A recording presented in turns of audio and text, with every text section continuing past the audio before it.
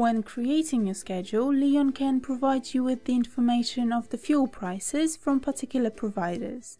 To have that option available, we need to upload the prices to the system. When the supplier provides you with their pricing file, you need to go to Ops, Fuel Prices, find the supplier, upload the file and save.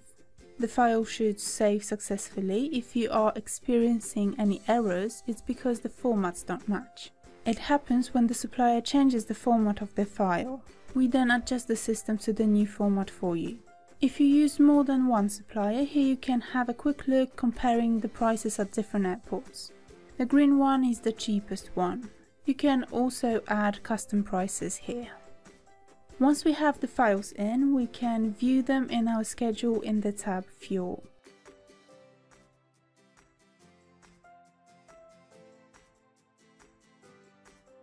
One section for the departure airport and one for the destination. Again, the green one's the cheapest. Here we can again add custom prices for this particular airport. Here we can include the price on the trip sheet.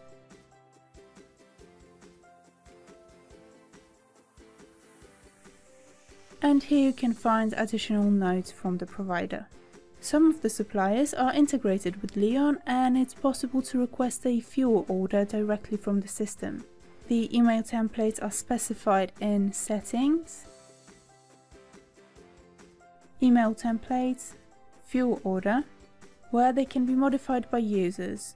They do require some basic HTML knowledge, so the help of your IT department may be required. But we have the basic template available by default.